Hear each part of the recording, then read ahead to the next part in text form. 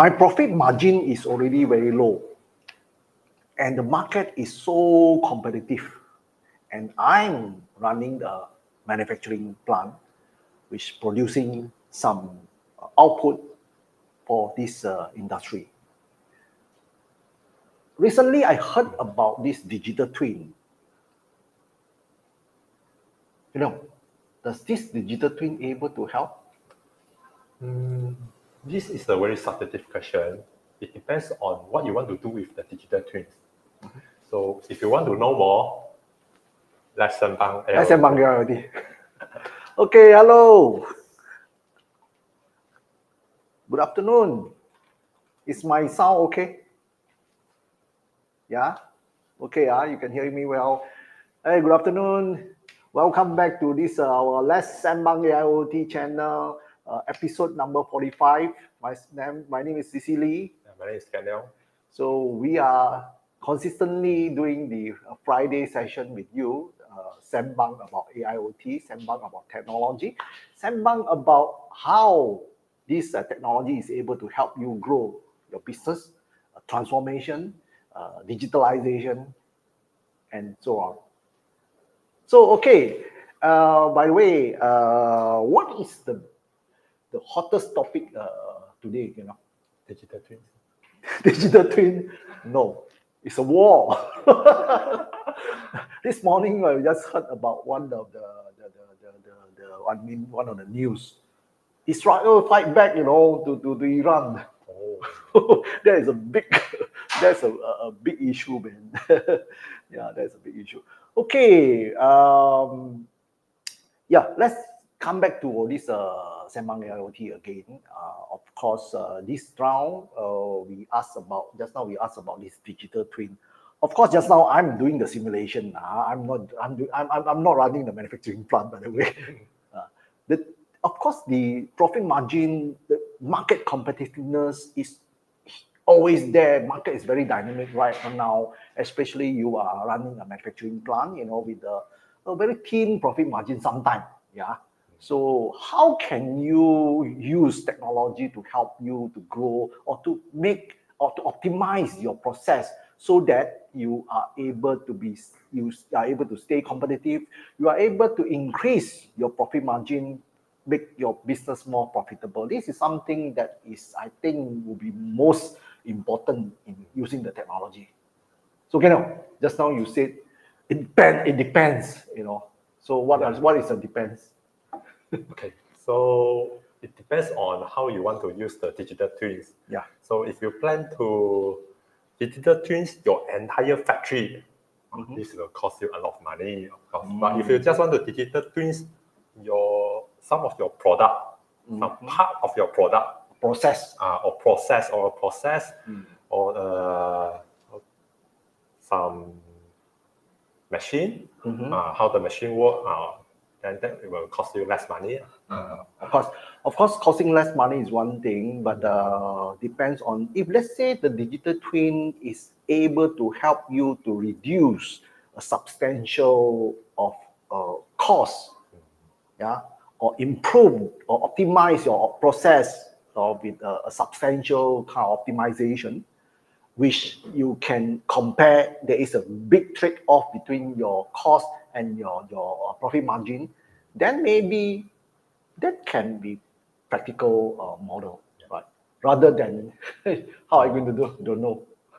So this is how technology is able to use technology to apply in some of these process. For example, 𝐀𝐩𝐫𝐢𝐥 was talking about one of the process. Entire factory is another issue, you know. But usually you have certain process that eating up a lot of your resources. Those are most critical point that you should focus on that to make optimization and so on. Yeah, is that what we are talking about? Yeah. Yes. Yeah. So okay. So having said digital twin, what is this digital twin? What is this digital twin?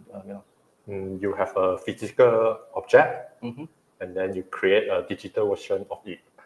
Yeah, it's a kind of twin, right? Yeah, it's a kind of twin. twin.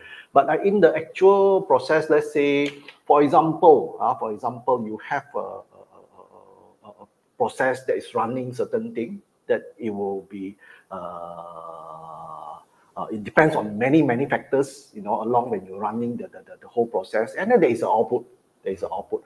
So of course, to summarize everything about this, your profit is something related to your profit margin would be the cost and the time and the effort. What are the resources that put in order to achieve that? So if you are able to, so digital thing, one of the aspects, because digital thing can be applied in many areas. For example, we want to talk about the manufacturing or smart manufacturing. So this process, you are able to, this is physical process, it's actual running process. But I want to make another model. This model will be the, what it called a simulated model, or it's a kind of a virtual model. But a lot of people is confusing about this part.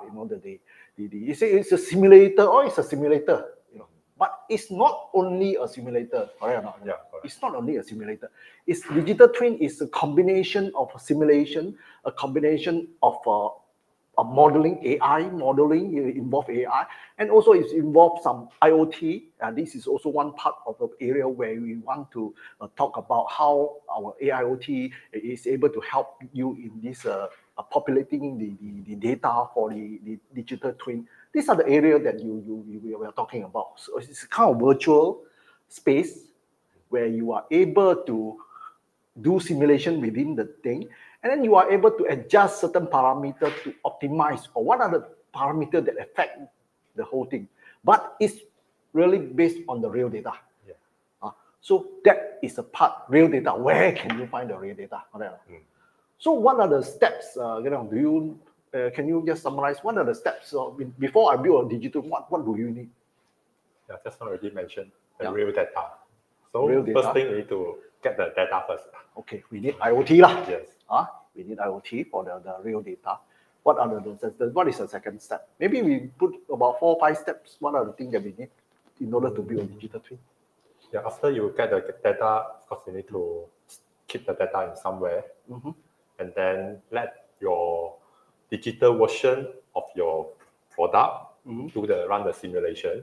Yes. Because based on the input real data, of course, you want to adjust some parameter as well to see how your digital version of your product respond to those changes, so that you can make some prediction based on it. Okay, so we need to create an environment where you can accept the what they call the real data in. So the real data is actually driving the digital model of the what they call the virtual model of your twin, this twin. So that's why it's not exactly the same as simulator. Simulator is whatever we just running.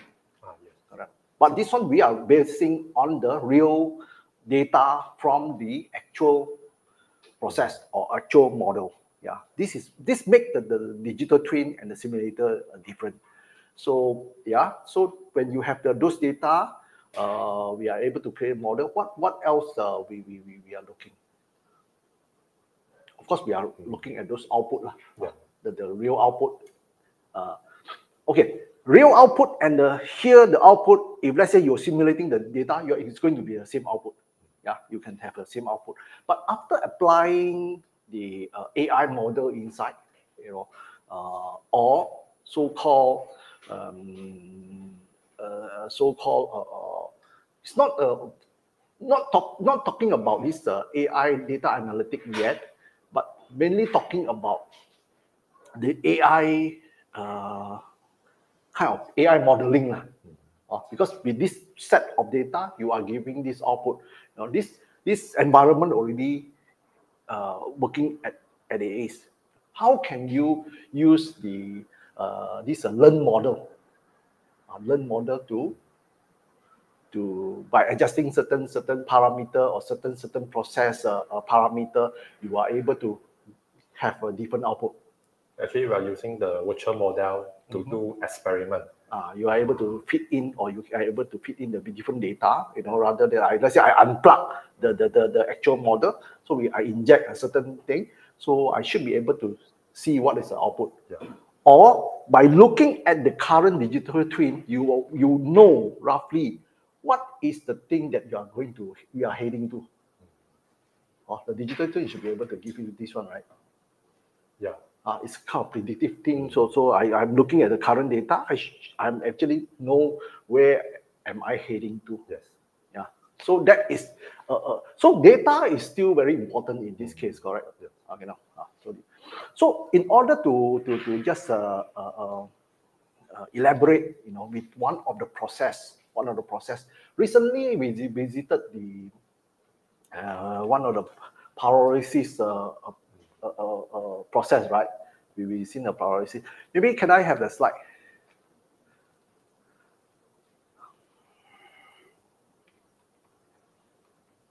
Okay, this is the actual running process for the pyrolysis. Remember those tire, they recycle the tire, at the end they burn the thing, they got one chamber to burn the thing, some temperature, pressure, some of the parameters is very important.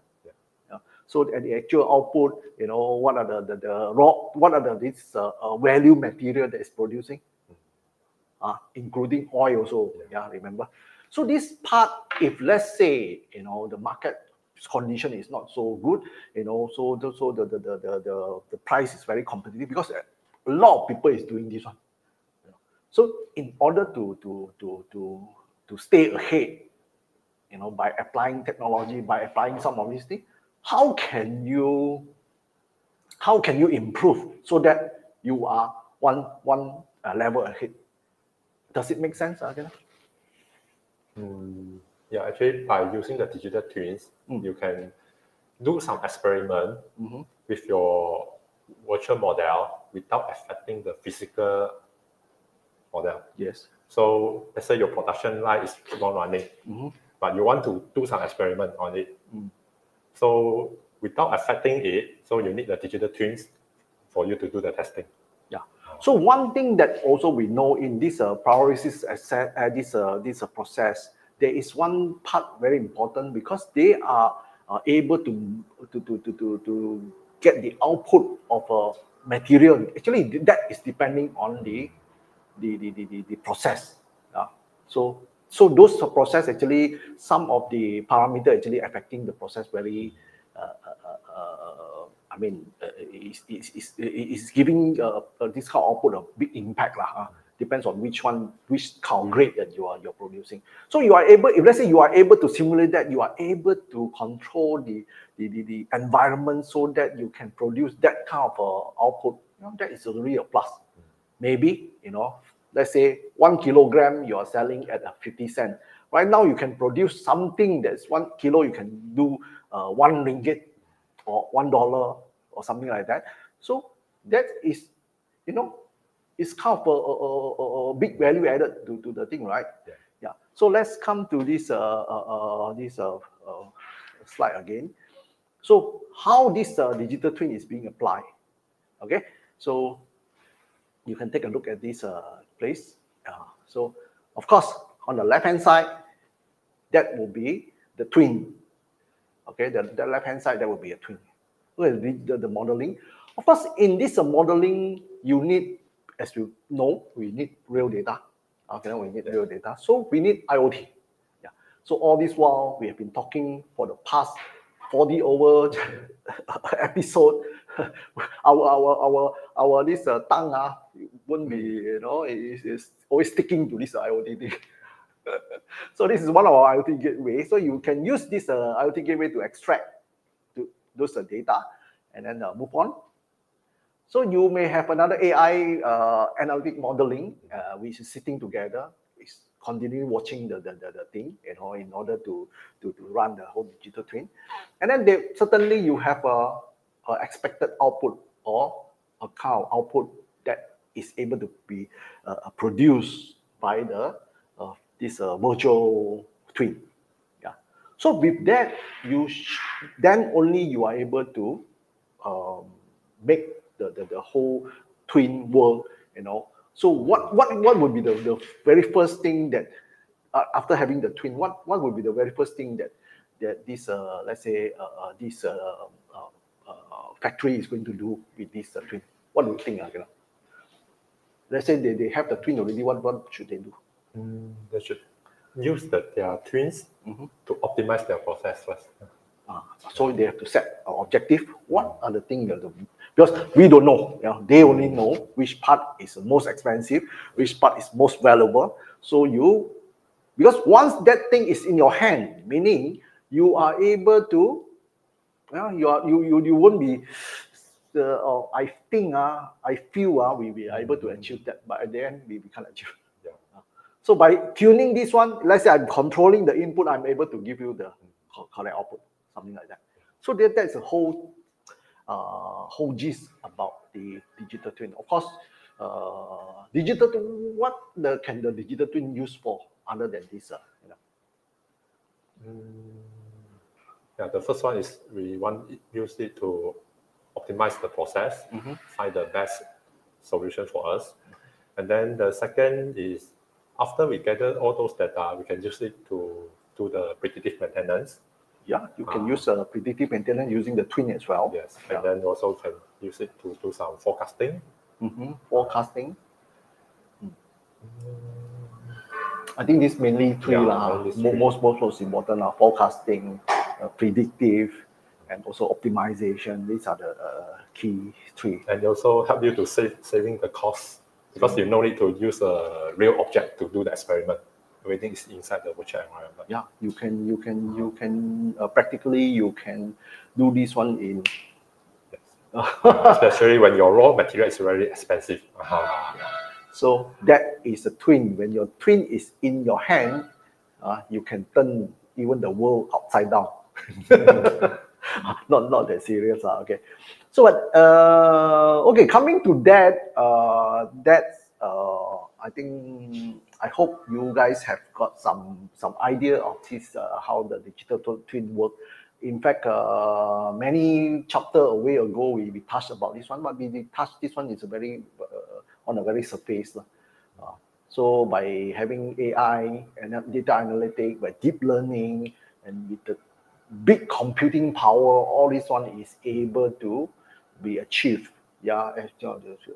So yeah. So we will move on to a more interesting thing, which we are going to do some demo to you as usual.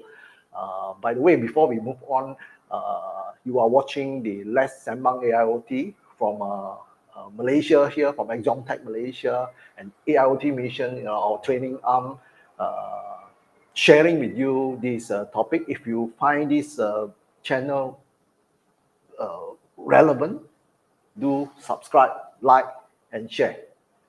Thank you. So with that, I think we want to just run through a quick advertisement. Quick advertisement. Can we?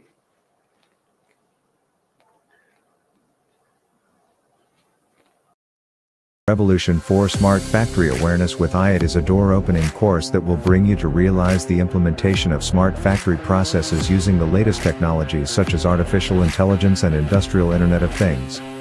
Other than the theoretical concept of Industrial Revolution 4, you will be able to get a hands-on experience on how to perform data collection, how to deploy object detection model, and many more. If you're interested, feel free to click the link below or WhatsApp us. We will see you there. Okay, just a short ads there. I think for that part, me and Ken-Yong, we did this AIoT awareness training program with some of the beginners, and also for some of the people who has who want to explore how IoT AI. In this class, we talk about real IoT protocol. How can you practice this one? How can you collect real data? That was in the class. And also deep learning AI. Yeah.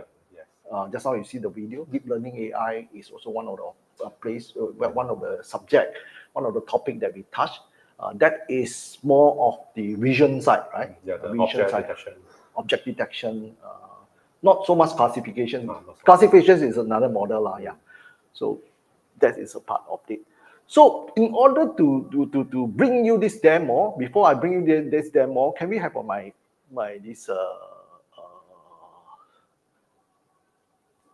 slide? Okay, step by step. Okay, in order to gather this data, for your digital twin, let's say, yeah. So what do you need?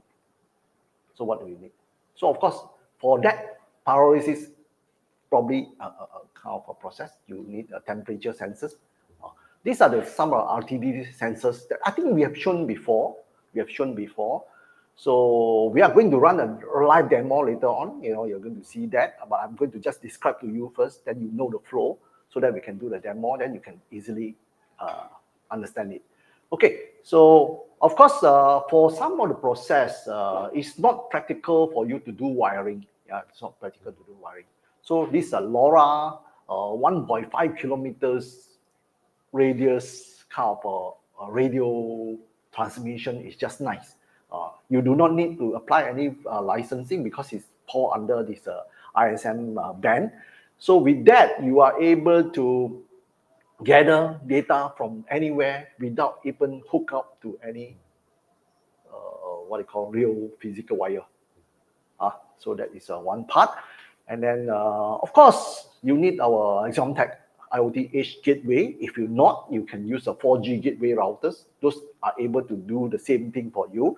But then this guy is powerful enough to even talk to some of the your PLC, yeah, from PLC. So with that, we have over there. We are going to demonstrate. We are going to demonstrate to you. Maybe you should explain this part. Can we make it bigger? Okay, so for this part, after the IoT gateway gather the data, it can send the data to the centralized server through the web API. So through the web API means you can through the HTTP GET, HTTP POST, this kind of RESTful API. So at your centralized server, you also can have a SCADA software. For example, over here we have the Adistra SCADA running over here to gather the data from multiple IoT gateway to display the data from each of the gateway. So our topology is always multiple edge that you can talk to. You can use REST API to gather all this data to the centralized server. Yes. Okay. So from there on, I think you can fit. Fit. From there, you can create a digital twins modeling. Either you want to through cloud or locally also can. Okay. Why I want to highlight? I just want to highlight a little bit back in this IoT Edge gateway. IoT Edge gateway here, for you to use our IoT Edge gateway, we come with this local database. This database is able to help you to keep some of the historian data. At the same time, also is able to host the data in the web API format. So that will allow you to not only the SCADA, like Adistra SCADA is able to extract the data, you are able to open up to any of the MRT or ERP software or any other software with the web API interface that are documented for you to extract the data. So in this case, up to a SCADA, of course, you can do all kind of visualization locally, plus you can fit that to the your digital twin. That is the whole concept. Okay, so we just move on to the demo. So we have one of the remote place with what they call the temperature sensors. Yes. This is a place where we park two temperature sensors. We have two set of temperature sensor. Yes. Two RTD sensor. Actually, our colleague Amil is helping us. Amil, can you use a pen to show where is the sensors? Can you hear us? Okay, you have the sensor. We have another one. Very good. So we are very clear this time. Yeah. Last time we run it upstairs. Okay, cannot. The internet access is not very good. So with this one, what are you going to do, Amel? Hello. Yeah. What are you going to do with this sensor? So this sensor right now, I have a cup Wow. of water. You prepare a coffee. Okay. Yeah, not coffee lah. Warm water. Warm water, so you're going to probe inside, right? Yeah. Okay, later on. Okay. We move on to the other screen where the very first screen that we're supposed to show which are the screens. Okay, this is the one, right? Yeah. So which are the probe that you are going to insert that to this temperature probe you are going which one you are going to insert? Maybe you can do that straight away. Okay. So the top one. How warm is your water? It's not that warm lah. It's Not that warm. warm. Okay. Oh, it's moving. Yeah. Temperature is increasing. It's increasing. Okay. Just want to ask you, Amel, because you are the one who used this Adistra SCADA to make up this screen. How long did you take to make up this screen, and then how long did you make up the data to this here? I took about 3 days. 3 days. Okay, very good. Okay. What is the protocol that we extract the data from the edge gateway? We haven't shown the edge gateway right here, right? No, here is already at the centralized server. Or this one already at the centralized SCADA server. You know, if you can reverse our video later lah, to see the thing. But then okay. So what are the setup that you need to do at this Adistra SCADA in order to retrieve data from the edge server?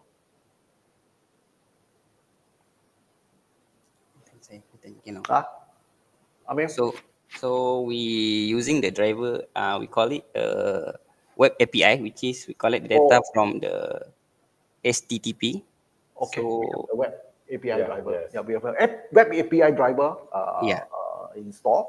And then we are able to point to the HTTP. You use HTTP, of course. You use HTTP. You point to the edge server. Do we have anything to show on the web server, the edge server? That one no. This time we only show the centralized server. Yeah, we are only showing the centralized server. Of course, the data came from the IoT edge server. Okay. Is there any other thing that you want to talk about this one, Amel? For right now, no. No lah. The water warm enough lah. Yeah. Yeah. Okay. Thank you, Amel. Okay. Yeah. Thank you. So, is there any more thing that you want to touch about this area? What are the things what is the biggest challenge in implementing this? Okay, so to this part, we are only showing how to use the IoT to gather the data and fit into your SCADA. But in this case, the SCADA is not the digital twins. Yeah. So SCADA is not the digital twin yet. SCADA is not the digital twins. Yeah. So SCADA is just a data visualization tools for you to visualize the data. So the next step to create your digital twins, so you need to understand the characteristic, the behavior. For example, let's say we have the pump over there. So you need to study the characteristic, the behavior of the pump, what kind of parameter it takes, and how this parameter affect the output of the pump. So you need to create a mathematical model. So for this case, the digital twin is not used for the process improvement, but let's say for this guy, it can be. Hey, how come there's one prawn face coming out? Okay. Oh, 70 over degrees. So he's shouting there. Okay. So basically here, it can be for a process in this thing. It can be for a process also lah. It can be a process, but this case, temperature, all this thing, it can be for. Actually, this one can be for a process also lah, because the temperature data for a pipe. Of course, don't query us on how does this flow of the part, how does it go like. Well, this is just a demonstration only. So again, just now Ken was asking, telling, you know, for the pump, you can also create a digital twin for the pump. So from there, you are able to do some predictive kind of maintenance thing and so on. But why, if let's say we can use the AI analytic to do a predictive maintenance, why do we need a digital twin anymore? Actually, the output from the digital twins, it becomes an input for the AI to study, to do the predictive maintenance. Okay. This one is just like the old days when we study the feedback and control system, something like that. Yeah, feedback and control system. If you study electrical engineering or electronics engineering, last time we study about this feedback and control system. You have a box, and then you give your output feedback to the input. You know, then you control the output. Something like that something like that is a feedback and control system. Actually, very similar. It's very similar. The only thing is a feedback and control system. Last time we studied is based on the damper. If you want to maintain, this is more on the PID control, proportional integration and differentiation kind of control, where you want to make sure the temperature fall within the accurate thing. That is a PID control. PID is one part of this process control. So process control for this case, let's say we are applying this concept. It's very similar concept in the digital twin. Yeah, it's very similar concept. Digital twin, maybe the feedback part we are able to tune for this case, and then yeah, so actual data you can actually produce using the IoT, and then you have output. Yeah, this is basically how you can do. But just now you mentioned about the output of the thing can be used by the AI to do some learning. Yes. It's kind of training, or it's a kind of that make up the whole model. Yeah, actually, the main objective of the digital twins is instead you're using a real product, a real pump, to do the experiment, to test what are the possible outcomes, and that also might cause some damage to your real pump. Then better you create a digital version of it, and then you do all the testing. It won't damage anything. Yeah, we only extract the data, the real data, and then it's called virtual It's called just like game You play the game, you die, you can die multiple times. Your virtual pump damage also won't cost you anything. Okay. So I hope that is the end of our demonstration. So I hope you enjoy this session just now. We have shown you the demonstration and so on. So with that, I think, do you have any other thing to say? Yeah. So again, if you find this video or you find this live, this is live. This is not video. This is not a video. This is live. You can find this live. If you find this live session relevant and beneficial, do share, like, and subscribe to us. I'm signing off, Cecily here. I will see you in the next time. Maybe you also. Yeah, I'm Daniel, signing off here. Okay. So wish you a nice weekend ahead. Thank you. Bye-bye.